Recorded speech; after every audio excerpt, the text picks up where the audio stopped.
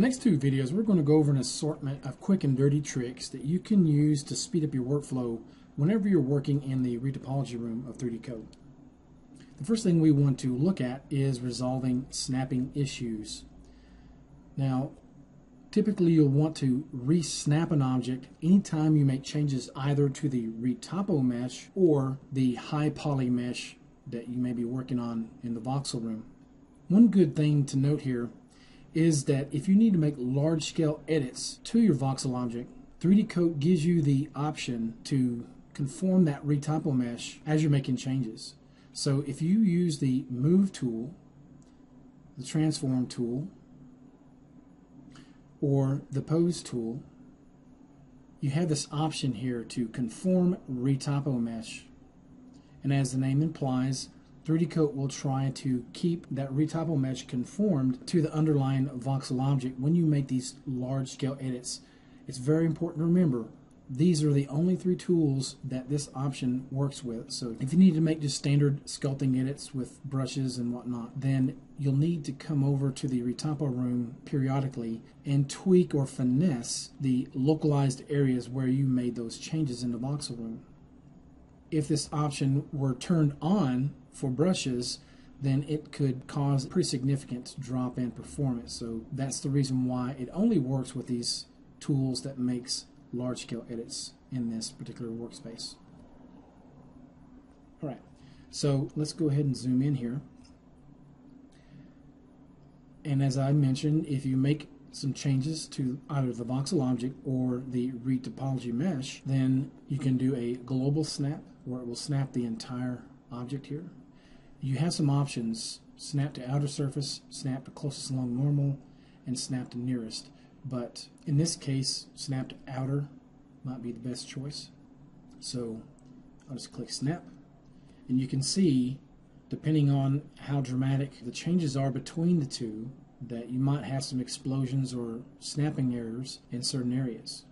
And it's usually caused by areas of the Retopo mesh that are not so much outside the voxel object. That's actually easier for it to calculate. But it's when it penetrates through the voxel object, that's when you'll typically see these types of issues. Okay, so I'll undo by hitting the Control-Z keyboard combination. So let's try it by working in a localized fashion. This typically is a good first step to try to remedy this problem. So even with auto snap turned on, I can increase my brush size, and in some areas where the difference is not so dramatic, if I reduce the opacity amount, you can see there is a little bit of a difference here between the gap in the voxel object and the Retopo mesh. So what I typically will do is I will hover right down the center of where I want to actually push these vertices of the Retopo mesh. So I'm going to hold the Shift key, and that typically will draw the geometry toward the center of your cursor. You may also want to take note that when you hold the Shift key and drag up and down, you can increase or decrease the level of smoothing. And sometimes you want to work in a more subtle fashion, so you can just reduce the smoothing amount. Okay, so again, I'm just going to brush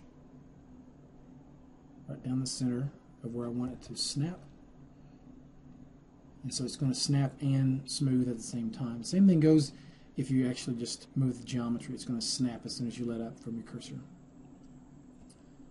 Okay. So that's easy enough. And you can also just simply tap an area and 3D Code will snap. So let me find another area here.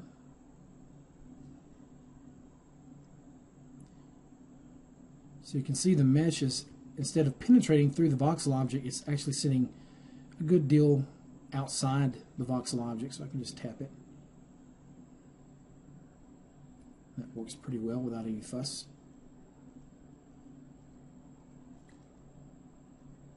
So this is always a good option. You can just go along and just tap. I find though that sometimes tapping it might move it a little bit.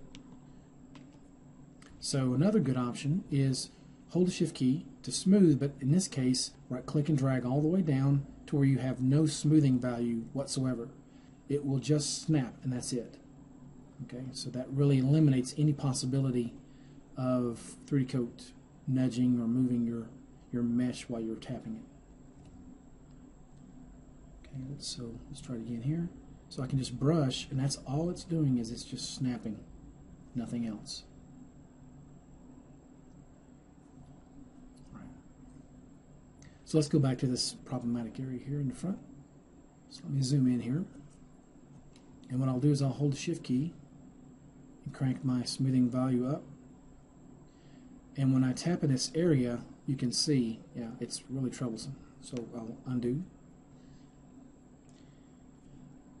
The next step you might want to take when you're having an extreme amount of trouble with the snapping is turn auto snap off.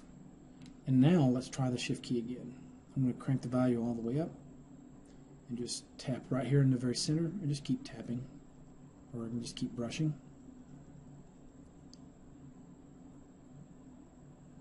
Okay. Let's turn auto snap back on. I'll do the same thing. I'm going to right click and drag all the way down to where I'm just snapping, and that's it. Okay, so we're pretty close here. I'm going to bring my smoothing value up to about midway.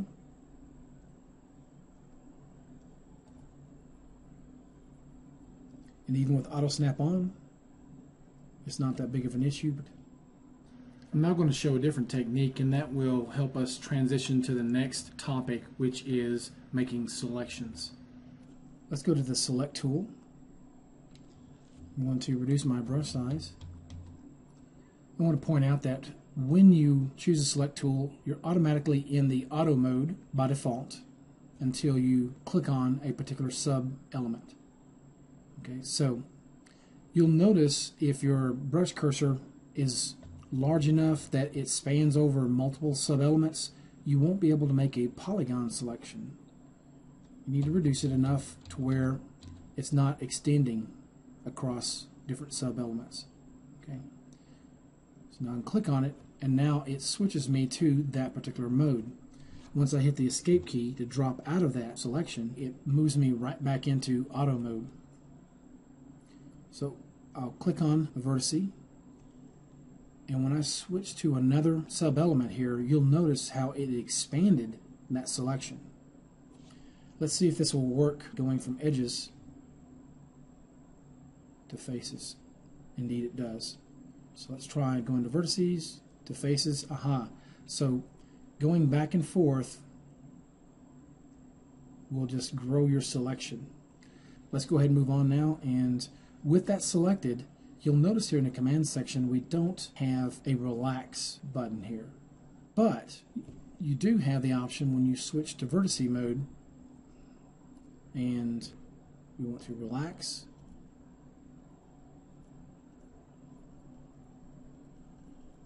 Keep going till I know all those vertices are no longer penetrating through the voxel object.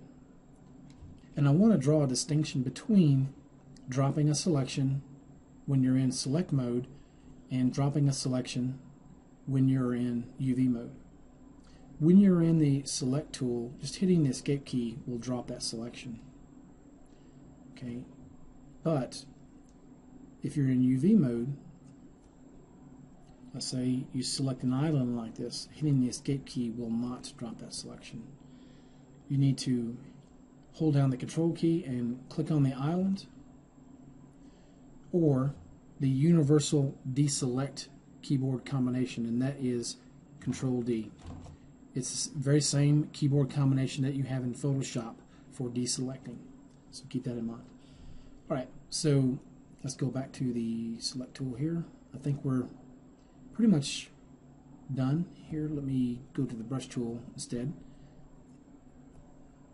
and I'll turn auto snapping back on. Hold the shift key because I want to smooth just a little bit while I tap right in the center. So there are a few areas that were still a little bit problematic, so we'll turn auto snap off.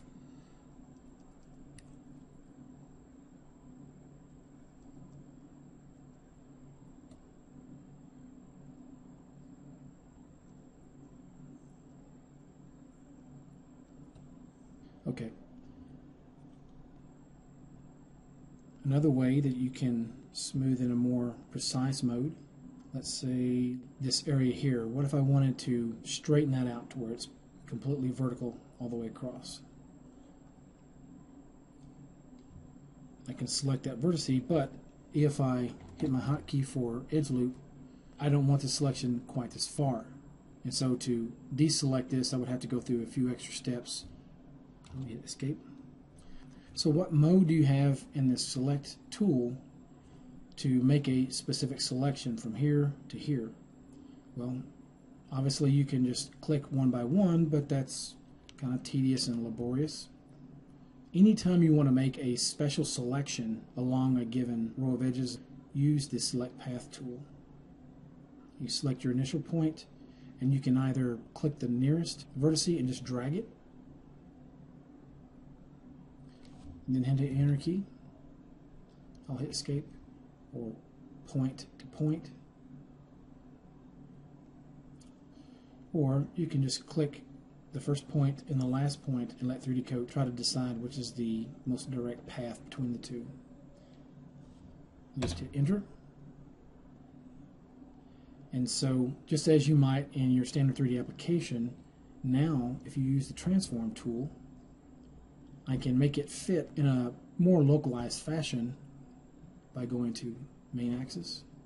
And now I can just scale it to make it perfectly vertical. Hit the escape key, and I'm done. Okay, so in select path, what I'll do is I'll hit the Control D keyboard combination to deselect. Let's go back to the select tool here. And so if you want to quickly select the entire mesh on the layer, you can just double click and 3D Coat will select all the contiguous faces that are joined to that polygon. Okay, so that's one quick way to select everything. So I'll hit the escape key, drop that. But if you are in UV mode, it works a little bit different. If you want to select all the faces on the island, okay, if I double click the same way I did previously, instead of everything on that layer, it selects everything that's on the island. And this can be very handy if you've got a lot of different islands or clusters on your UV map.